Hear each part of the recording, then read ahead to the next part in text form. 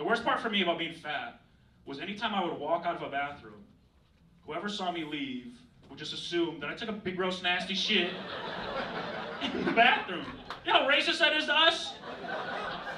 We're regular-ass people, bro. Sometimes we just pee. We're not always shitting. That's insane. It's so rude. Like, real quick, everybody close your eyes, okay? Let's do a little exercise. And not the fat people exercise, like a mental exercise. Close your eyes and let's picture a bathroom door, okay? First, picture like a regular skinny guy walk out. You see him, you're like, oh, that guy was in there washing his hands or something. Now picture a fat guy leave. How pissed off are you?